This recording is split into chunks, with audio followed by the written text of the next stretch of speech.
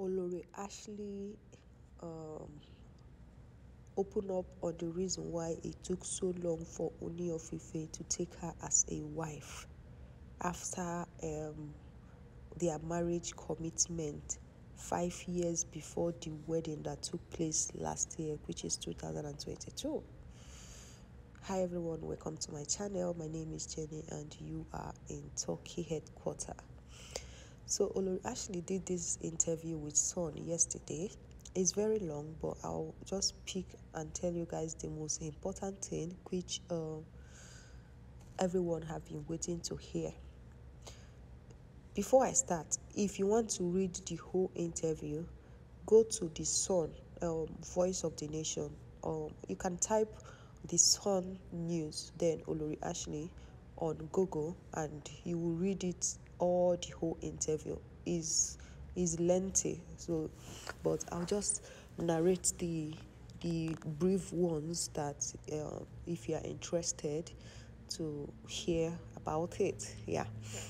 So remember last 2021 when I've been doing video about Olori Ashley since 2021. I was saying that she has been married to Ooni of Ife, like did introduction or engagement. I don't know what Yorubas calls it, introduction or engagement. Either of them is correct. So since 2018, even before Ooni of Ife married Queen Naomi, that was when that marriage introduction took place.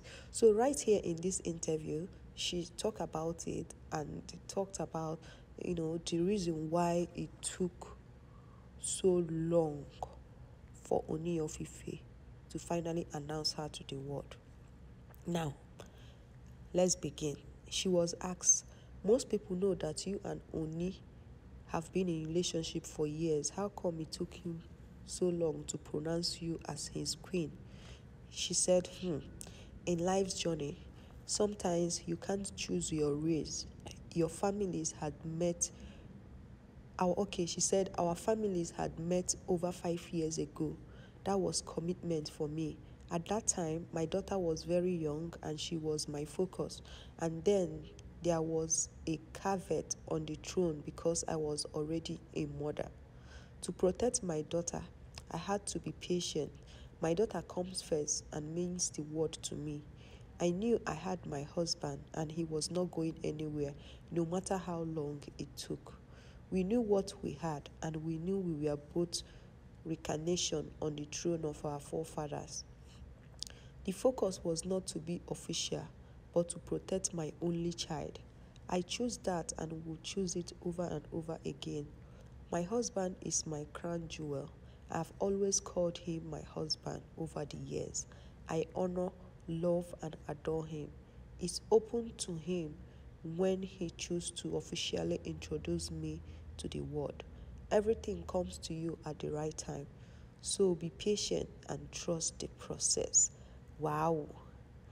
Did you hear that? Okay. Let me quickly narrate it before we continue. She was saying that why Ooni of Ife did not, pronounce her as his queen, why it took him so many years was during that time that she just had a baby. And because she's a new mom, she cannot be the queen. And she has to protect her daughter because of so many things going on in the palace that time. So as a mother, she loves her daughter and her daughter comes first. So she has to protect her daughter, even though she knows that Ooni of Ife is already her husband because they are a kind of reincarnation of Ile Ife throne, queen and king, I don't know, something like that. So she also said that she's not in a haste. She has to be patient with the king. And that was exactly what she did. She waited for him to announce her officially. That even since that time that they did the marriage commitment, that she has always referred Ooni of Ife as husband. Inner Kakus in the palace and in Ile-Ife, people in the Ile-Ife already knows that Ooni of Ife is her husband. Wow. So let me just move on to another important. All the interviews she did are important, but I'm just doing the ones that a lot of people are interested in. So she was also asked, how easy is it living or cohabiting with so many queens in the palace? So she said, I am not based in Nigeria, so I am not living with any of my sister wives. When I visit, I see some of them. We are all matured and we cohabit in a very respectful way. I actually don't see enough of them. I don't know if that's a good thing or a bad thing. I was raised in a polygamous home, so I understand the dynamics and gimmicks of cohabiting with many wives. Wow, did you hear that? So I think her dad too married maybe 2, 3, 4 wives, so she already used to polygamous home. Wow, that was why she didn't even take it as anything. Who? That's a very, very nice thing to hear. So you can see here, she said that since she don't stay in Nigeria, that is very easy for her to cohabit with her sister wives. She called them sister wives, so they are like sisters and wives. Wow, that's good to hear.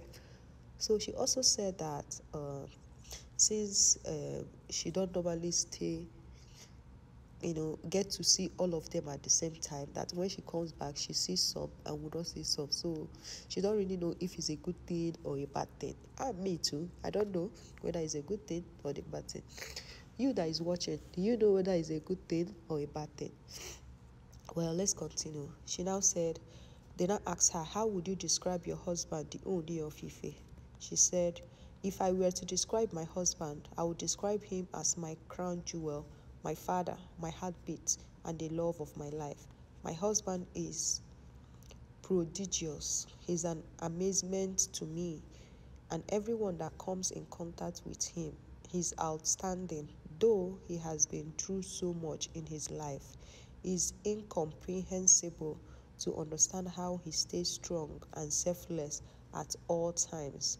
I can never find the right word to describe my darling husband. Wow. While others search for what they can eat, my husband always hunts for what he can give as a true king. He has dedicated his entire life to humanity. I embrace and embody that from him. Wow. I love this part where he said, where people are always hunting for what to eat, that the king is looking for, what to give his people. This is very good, but I just want to ask, there is some roads, those roads that leads to the palace. Ooni of Ife, please sir, you need to do something about it. People are complaining terribly. During rainy season, oh my goodness, that road is bad. Maybe it might be federal road, but at least since Ooni of Ife is a man that has his people at heart, he should just pursue the government everywhere they are. Pursue them bumper to bumper. Follow them bumper to bumper so that they will do that road. And honestly, Ooni of Ife is trying through his wives and that Hope Alive initiative. He's giving a lot to the poor, especially the people of Ile-Ife. The open borehole, a lot of things, some social amenities, that have been doing a lot in Ile-Ife through Ooni of Ife, and through one of his wife, Olori Ashley. Yeah, so they now ask her about her foundation. We already know she dedicated it to her father, all of that. They now ask her, tell us about your drive as a mother and your greatest inspiration in wanting to deliver. It's long. They ask her a lot of questions, but the final one, oh my God, this is so long. Like, it will take you hours to finish reading this. Oh my goodness. I'm just looking for more questions that people have been asking. Okay, it's already finished, but the question is so huge. It's too much. Just go, like I said before, go to Google, type Olori Ashley, no, type Sun News Olori Ashley, and you will see it. So the cocoa of this all interview is that Olori Ashley get to meet the king through his dad, and they had a marriage commitment, which is maybe introduction or engagement.